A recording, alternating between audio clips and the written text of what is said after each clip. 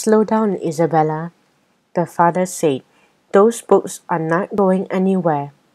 Oh yes, they are. Some lucky books are going home with me, the little girl said. And my name is not Isabella. Then whose library card is this? Asked the mother.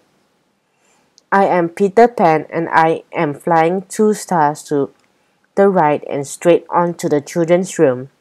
Well, Peter, the mother said, I know that you will never outgrow a good story. Mrs. Darling, let's start with this one, the little girl said. And my name is not Peter. Then who just handed me this book? Asked the mother.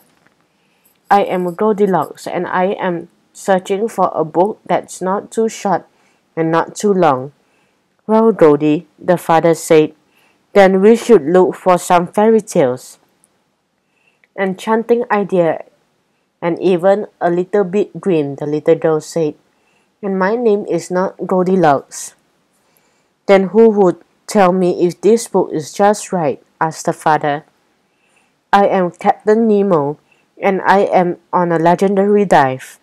Aye, aye, Captain, the father said. 20,000 leagues we go. I just hope it's not too deep, the little girl said.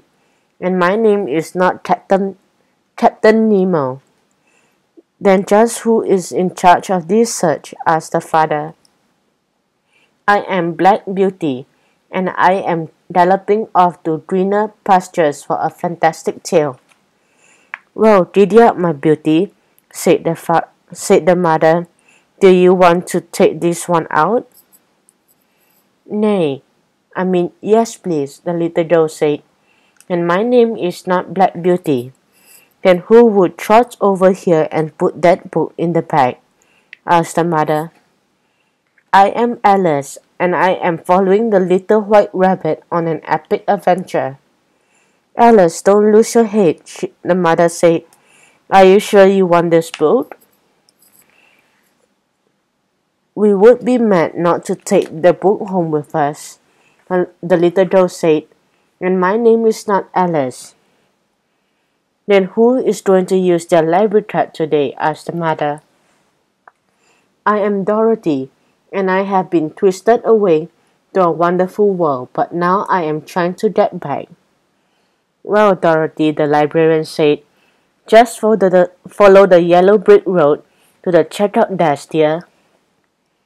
Yes, I think we have enough books, and there really is no place like home, the little girl said. And my name is not Dorothy. Then whose name is on the library card? Asked the librarian. It's me, Isabella, said the little girl. Just someone who loves a good book. And as the little girl and her family headed home, the father said, Isabella, it is awfully late. There will only be time for one story before bed. That's okay, Isabella said.